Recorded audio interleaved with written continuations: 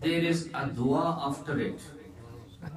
And the person who is sitting next to you, he has also to read something in reply to your dua, whatever you utter.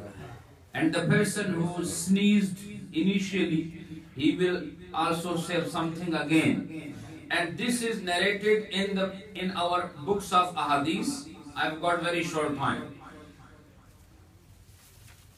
There are three types of traditions.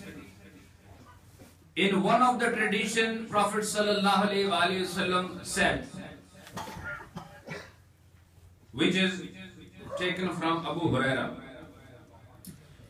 An Abi Hurairata an Nabiy sallallahu alaihi wasallam qala iza atasa ahadukum falyaqul alhamdulillah.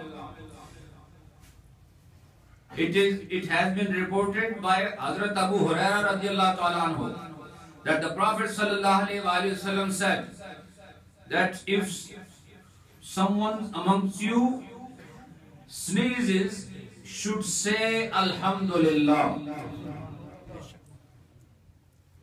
وَلْيَقُلْ لَهُ أَخُوهُ أَوْ صَاحِبَهُ. And then his brother or the one who is sitting with him, he should say Yarhamukallah. What should he say? Yarhamukallah. فَإِذَا قَالَ لَهُ يَرْحَمُكَ.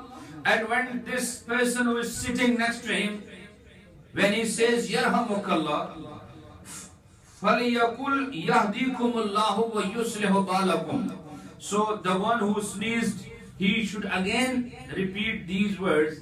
Which words? يَهْدِيكُمُ اللَّهُ وَيُصْلِحُ بَالَكُمْ. This is the Sahih tradition of the Prophet sallallahu alaihi wasallam.